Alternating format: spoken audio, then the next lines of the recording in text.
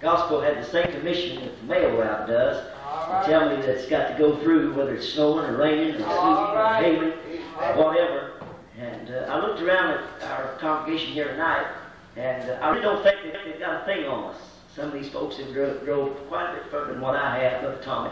It makes my heart glad to know that folks will still venture out no matter what the weather, no matter what the circumstance, and still serve God. Yes, sir. And if we keep that commission on our heart, after a while we'll receive the greatest reward that could ever be given to the human family.